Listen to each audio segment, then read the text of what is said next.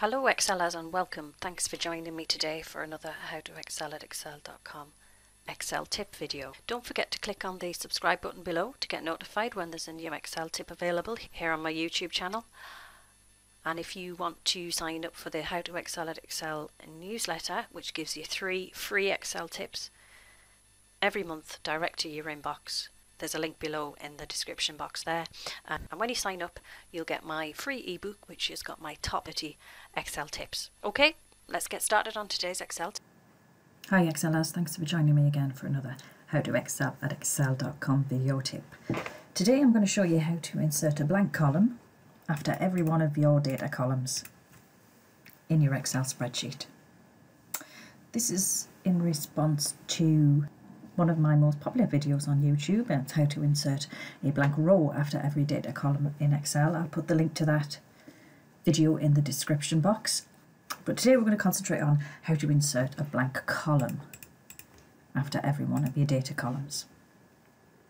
So the first thing is, the first thing we need to do is just make sure that we have a blank row above our data set. So if your data set is right, if it starts in cell A1, then just insert we're going to use this as a helper row, because this method doesn't use any VBA programming, doesn't use any macros, it's really simple to do. We just need a helper row.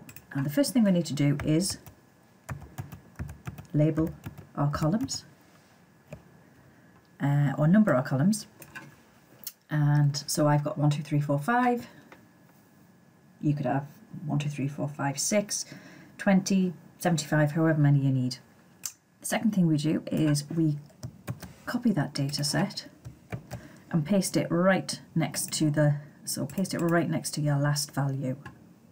So next thing we need to do is select the whole data set, including these blank cells here. We want the whole data set, and then we go to the editing. Group and select sort and filter, and we want to custom sort. We want to sort by row 1, and we want to sort from left to right.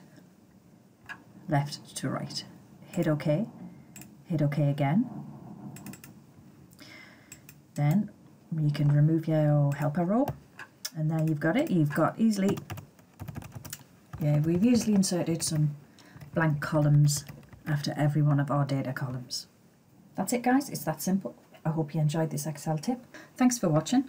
Don't forget to thumbs up, subscribe, leave a comment, and I'll see you next time for another How to Excel at Excel.com video.